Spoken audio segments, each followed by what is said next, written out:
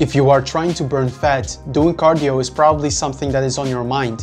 While doing cardio can be helpful for fat loss, it is important to structure your cardio in an intelligent way, so that you do not tire yourself out and can at least maintain muscle while losing fat.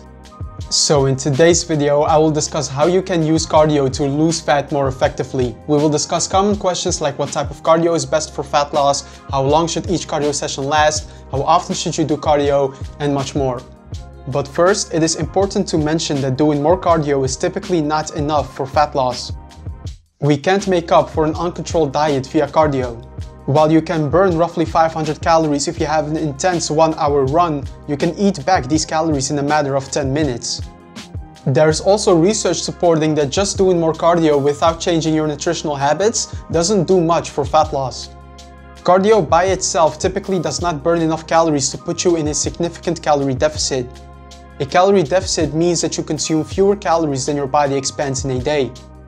Let's say you do 30 minutes of cardio 3 times per week and you burn roughly 250 calories per session. Over an entire week you have 750 calories of additional energy expenditure. A simplistic theory of fat metabolism states that 1 pound of fat contains roughly 3,500 calories of energy. So theoretically, you would only lose 0.2 pounds of fat per week if you would just do more cardio without changing your nutritional habits. So to see significant fat loss, it is key you combine cardio with a calorie-controlled diet. I have other videos that go into how you can create a calorie deficit via nutrition, and I will make sure that I link those in the description below. Now, if you are in a calorie deficit via nutrition and want to boost fat loss, then doing additional cardio is helpful because it slightly increases your calorie deficit. But what type of cardio is best for losing fat? A 2017 research review compared the fat loss effects of moderate intensity cardio with high intensity cardio. When the number of calories burned during cardio were matched, no significant differences between the two forms of cardio was found.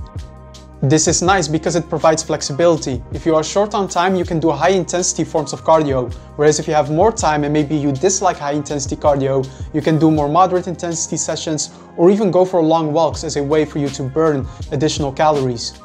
But assuming you want to at least maintain muscle while losing fat, it is also important to look into how you can balance cardio and strength training.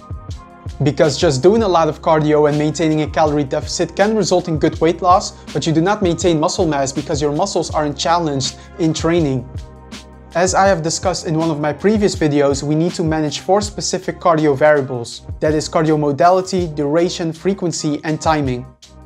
I will go over these variables one by one and give a research update because several new studies came out since the last time we discussed how you can combine cardio and strength training. First, we have cardio modality. Should you run, cycle, do the elliptical, or another form of cardio? There's a good amount of research comparing the effects of running and cycling on your body's ability to gain muscle. Typically, choosing cycling over running helps people gain more muscle and strength. This likely is because cycling is lower impact and not as fatiguing as running. When you run, there is greater muscle damage and you require more time to fully recover from the running session. Cycling, on the other hand, is low impact and requires less recovery time. So to combine cardio with strength training while trying to lose fat, it makes sense to opt for a cardio modality that is low impact, like cycling, the elliptical, or even something like swimming. By doing this, you more quickly recover from your cardio session and it is easier to combine with lifting workouts. Next, let's discuss cardio duration. Longer cardio sessions tend to be more fatiguing, so the longer your cardio sessions are, the more the cardio tends to interfere with muscle and strength development. Doing no more than 20 to 30 minutes of moderate or high intensity cardio helps you prevent cardio from interfering with strength development. But this is different with low intensity forms of cardio like walking. Because the intensity is so low, you can walk for quite a while without feeling all too fatigued and be able to still work out just fine if you have a strength workout coming up later that day or even the day after. So if you want to go on 30 or 40+ minute walks as your cardio, that is fine and won't affect your strength training. Now that we know a good typical cardio duration, let's also look into cardio frequency. Most of the studies that show cardio negatively impacts muscle development typically are studies that have the participants do 4 or more cardio sessions per week. If we look at research where participants perform 3 or fewer than 3 cardio sessions per week, we see that this cardio does not negatively impact muscle development. A good example is a 2009 study. When the participants of the study performed 2 30-minute cycling sessions in a week, no interference with muscle and strength gain was found. The frequency of the cardio was too low to harm strength training, so if you plan to combine cardio and strength training into one workout week, I'd say that the good rule of thumb is to have max 3 cardio sessions. This prevents the cardio you do from making you feel overly fatigued. An important side note is that this can differ per person. A trained endurance athlete may be able to do 4 or 5 cardio sessions per week without feeling overly fatigued, but I'd say this is more the exception than the rule. The last variable we should consider is when you time your cardio. Should you do cardio before or after strength training? And the thing is that both options have their drawbacks. When you do cardio before strength training, you can't perform as well in your exercises because the cardio makes you feel fatigued. But doing cardio after strength may reduce the post-workout muscle protein synthesis response. So if your schedule allows for it, it is actually beneficial to completely separate your cardio and strength training sessions. A recent experimental study supports this by showing that muscle growth increases if cardio and strength training are performed on separate days. Having at least 6 hours of rest between your cardio and strength training session is a good rule of thumb.